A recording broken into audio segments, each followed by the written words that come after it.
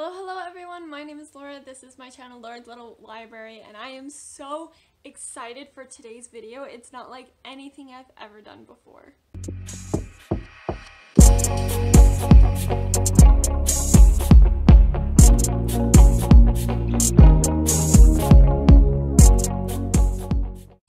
So today's video is going to be a little bit of a blend. It's still bookish inspired, but not only about books.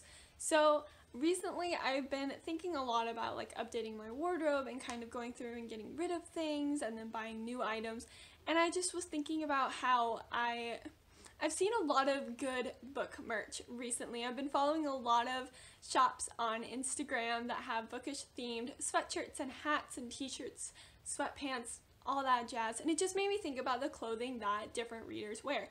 And so I decided to come up with different outfits in my closet for different genres. And it's not like what I think other people wear, but like what a typical like romance reader would wear, or a typical like thriller reader would wear. So it's just all fun and games. It's just an outfit to match the vibe of the genre. Obviously, this does not actually apply to a bunch of people. I just thought it'd be a fun video concept to do. Let me know if you like it down below. I can always do more genres and do more of this video if you end up liking it. But yeah, let's get right into it. So for manga and really graphic novels, I like to wear a lot of colorful things. Especially for manga, I love to wear anything anime themed, so I have my Uraraka sweatshirt from My Hero Academia, which is a manga and an anime that I love. And here I am holding Horimiya, another manga that I love that has been turned into an anime. But yeah, anything comfy, just black leggings, anything anime themed or with bright colors to just kind of get me in the mood for manga. Next up is fantasy. So I'm wearing just simple black jeans and then a cropped dark red top with a little choke, not quite a choker necklace, but a really cool looking necklace that was given as a gift. And I feel like with fantasy, I always try to go for like badass female main character vibes a lot of times, but it also really just depends on the fantasy that I'm reading. I feel like you could go so many different ways with just depending on the fantasy that you are reading. With this, I could also pair either my leather jacket or a tight black sweater that I have to go over top of it, and a lot of times I'll pair black tall heels as well. So anything dark and badass for fantasy.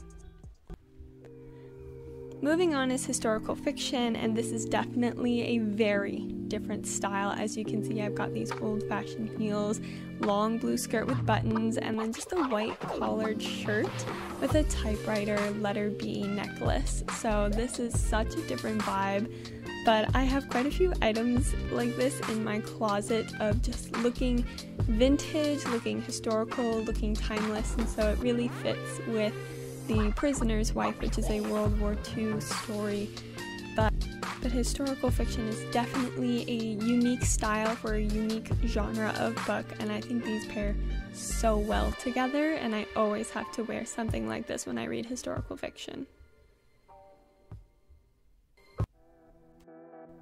Moving on, we have mystery / dark academia. I don't read a lot of mystery, so this is also for dark academia. Like I mentioned earlier, I've got these big black boots, black tights, this very academia style skirt that I recently got. It's just like a plaid black and white, and then paired with a simple black turtleneck. This outfit too is darker, but not in the same way fantasy was. This is definitely much more of an academia style, which I think obviously fits dark academia, but could also fit a lot of mysteries, especially YA mysteries that do take place in an academic setting.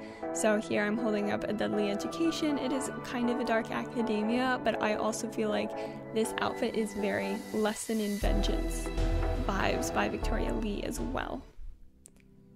Then I have romance, which is also very different. So I feel like romance readers are all about being comfy yet cute. So I've got black leggings, I've got a light pink shirt, that says never too old for fairy tales, and I've got my favorite green sweater because I just want to be warm and comfortable and happy. And I always feel like so many romance readers, myself included, have hair accessories like scrunchies or hair bows or just some little cute girly thing that we love to wear, you know, ribbons in our hair. So anything that's comfy but also cute, like, you kind of try. And then finally I have horror/thriller. I mostly read thrillers, so again I've got my black leggings to be comfortable and just any sweatshirt, because if I am reading thriller I need to be comfortable, I need to be in a happy space, I need to be in a warm space, because thrillers can take a lot out of you. So simple, basic, not trying to look cute, and something that I can potentially hide in if need be.